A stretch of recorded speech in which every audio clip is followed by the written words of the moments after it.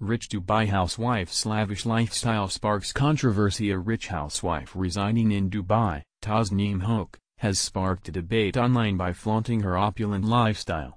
Tasneem, accompanied by her wealthy husband Shah, shared glimpses of her daily routine, revealing extravagant purchases and indulgences.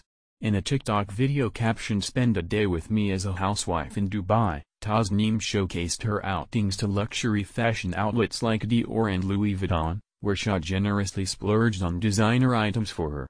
The video swiftly garnered attention, amassing over 134,900 views, but reactions were polarized. While some viewers admired Tasneem's lifestyle, labeling it as a dream and expressing envy, others criticized her for what they perceived as boastfulness. Some social media users accused Tasneem of flaunting her husband's wealth excessively, prompting Tasneem to respond assertively, suggesting that detractors simply scroll past if they disapprove.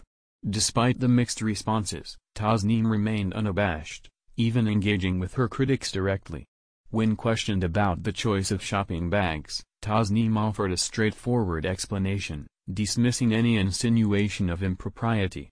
However, amidst the admiration for her lavish acquisitions, there were persistent undertones of disapproval from those who found her demeanor boastful or ostentatious.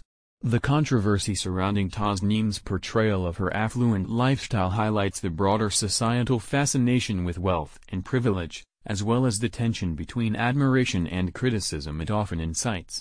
Tasneem's unapologetic response to detractors underscores a sense of entitlement to her lifestyle choices, reflecting the complexities of navigating public perception in an era dominated by social media. Ultimately, Tasneem's story serves as a microcosm of the broader discourse on wealth, privilege, and social media influence, inviting reflection on the dynamics of envy, judgment, and self-expression in the digital age. Whether one views Tasneem as an aspirational figure or a symbol of excess, her narrative undoubtedly resonates with contemporary discussions on materialism and status in society. Summarized,